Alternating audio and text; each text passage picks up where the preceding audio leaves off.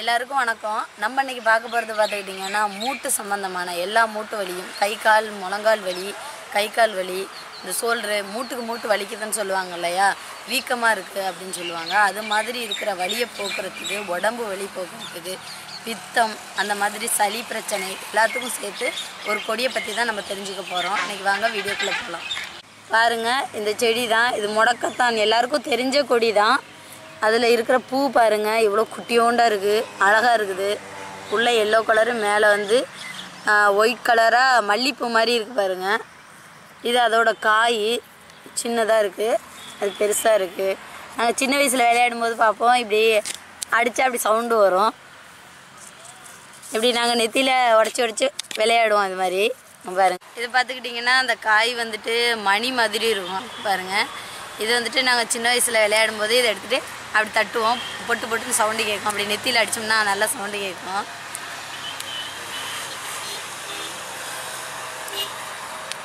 நல்ல சவுண்டு கேட்கும், சூப்பராக இருக்கும். இது விளையாடுறதுக்கு நல்லாயிருக்கும். முட்டை மாதிரி பொட்டு பொட்டுன்னு சவுண்டு கேட்கும்.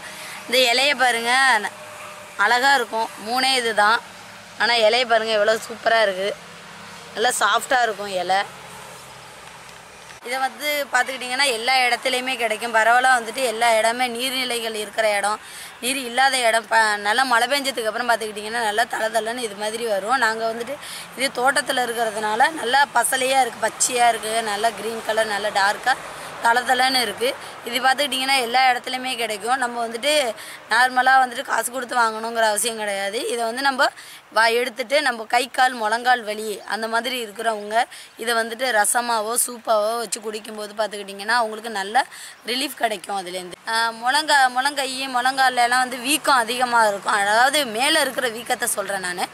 முழங்கையெல்லாம் வலிக்கும்போது வீங்கி போயிடும் சில பேருக்கு. அந்த மாதிரி இருக்கிறவங்க என்ன பண்ணலான்னா, இது மாதிரி இலையை வந்து ஒரு கைப்பிடி அளவு எடுத்துகிட்டு லேசாக சூடு காட்டிட்டு நம்ம வெறும் வானலில் கூட லேசாக வதக்கிக்கலாம். இல்லைன்னா அப்படியே சூடு நெருப்பில் அப்படி வச்சுட்டு சூடு காமிச்சிக்கலாம். சூடு காமிச்சிட்டு பார்த்துக்கிட்டிங்கன்னா அந்த மூட்டில் வச்சு கட்டும்போது அந்த வெதுவெதுப்பான சூடு வந்து உள்ளே இறங்க அந்த மூட்டு வலி சரியாகும். மூட்டில் இருக்க வீக்கம் குணமாயிடும்.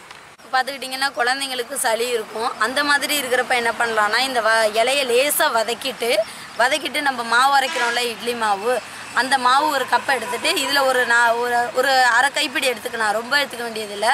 குழந்தைங்களுக்கு கொடுக்கும்போது கொஞ்சமாக கொடுத்தா போதும். அந்த மாவு கூட நம்ம சேர்த்து மிக்ஸ் பண்ணி அரைச்சிக்கணும். மாவு கூட அரைச்சா தான் நல்லா நைஸாக வரும். நம்ம அந்த இட்லி மாவு கூட அரைச்சிட்டு இதை வந்து தோசையாக ஊற்றி கொடுக்கும்போது பார்த்துக்கிட்டிங்கன்னா குழந்தைங்க சாப்பிடுவாங்க. அவங்களுக்கு தெரியாது இது கீரை அது கூட சேர்த்துருக்கோன்னு தெரியாது. கலர் மட்டும்தான் டிஃப்ரெண்ட்டாக இருக்கும். அவங்க சாப்பிட்டுக்குவாங்க. இதனால் பார்த்துக்கிட்டிங்கன்னா சளி அவங்களுக்கு சீக்கிரமே குணமாயிடும். இது பார்த்துக்கிட்டிங்கன்னா கிராமத்தில் இருக்கிறவங்களுக்கு நிறைய பேர் கிடைக்கும். ஆனால் சிட்டியில் இருக்கிறவங்களுக்கு வந்து எப்போயாவது ஒரு டைம் தான் கிடைக்கும். அது மாதிரி கிடைக்கும்போது இந்த இலையை மட்டும் எடுத்துகிட்டு நல்லா உலர்த்திட்டு பவுட்ரு பண்ணி வச்சுக்கிட்டோம்னா இது மாதிரி கை கால் முழங்கால் வலி வரும்போது தடவி எடுத்து பூசிக்கலாம். தோசையில், இட்லியில், இல்லை சூப்பு, ரசம் அது மாதிரி வைக்கும்போது அது கூட மிக்ஸ் பண்ணி நம்ம சாப்பிட்டுக்கலாம். எப்போவுமே இதோட சத்துக்கள் வந்து நம்ம உடம்புக்கு கிடைக்கும். அதிகமாக வந்து பெரியவங்க வந்து ரொம்ப இதை பயன்படுத்துறது நல்லது. இது பார்த்துக்கிட்டிங்கன்னா பெரியவங்களுக்கு தான் அடிக்கடி வந்து முழங்கால் கை வலி, முட்டி வலியெல்லாம் வரும், உட்காந்தா எந்திரிக்க முடியாது அப்படின்னு சொல்லுவாங்க. அதனால சொல்கிறேன், நான் இது வந்து பெரியவங்களுக்கு அடிக்கடி நம்ம செஞ்சு கொடுக்கலாம். ஒரு வாரத்துக்கு 2 டைம் 3 டைம் கூட நம்ம செஞ்சு கொடுக்கலாம்.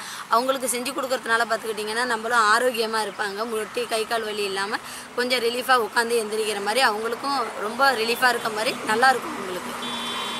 இது வந்துட்டு கை கால் முழங்கால் வலி இருக்கிறவங்க தான் சாப்பிட்ணுன்னு கட்டாயம் கிடையாது, எல்லாருமே சாப்பிட்லாம்.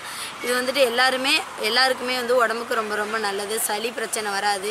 அந்த தூசெல்லாம் படியுது இல்லையா, அதனால் தும்மல் அடிக்கடி வரும். அது மாதிரியெல்லாம் எந்த பிரச்சனையும் இருக்காது. இது உடம்புக்கு ரொம்ப நல்லது. எல்லாருமே நார்மலாக சாப்பிட்லாம். இது வந்துட்டு நம்ம பச்சையாகவே சாப்பிட்லாம். நான் பச்சையாக உங்களுக்கு சாப்பிட்டு காமிக்கிறேன் பாருங்கள்.